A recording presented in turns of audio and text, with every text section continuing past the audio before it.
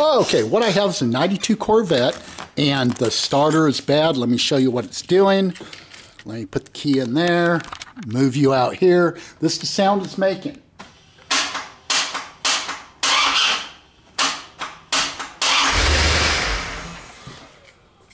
Okay, so you can see I got plenty of juice to start the car, but it's clicking. And from my experience with my other Corvette, it was the starter. What I do before I put the thing on jack stands, I just open the doors, both of them, and put it to the first notch. The reason why I do that, I'll also pop the back window, you know, raise the back window. The reason is because if you have a really tight seal around your window and the body flexes too much, you could bust out your window. Could.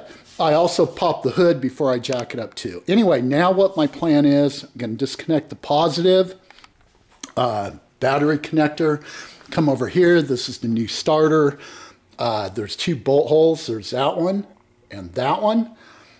My car uses a 9/16 socket for those, and I'm going to use an extension and a ratchet, of course. This is a 1/2 inch. This is a 5/16. When I remove those, the wires, I'll wipe the wire connectors off really good, kind of scuff them up using sandpaper. So when I install them, it'll get a good, fresh, tight seal connection. Also, get yourself a book. You should do it the way the book says.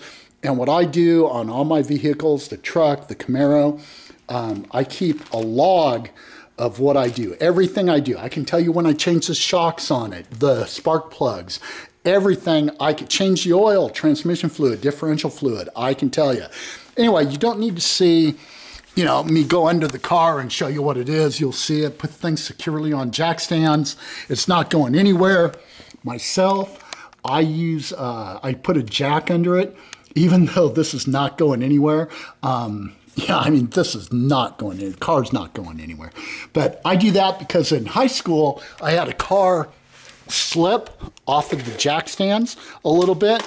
And it's like, oh, you know, so just a mental thing and a little bit of security. You know, I just put a jack under it.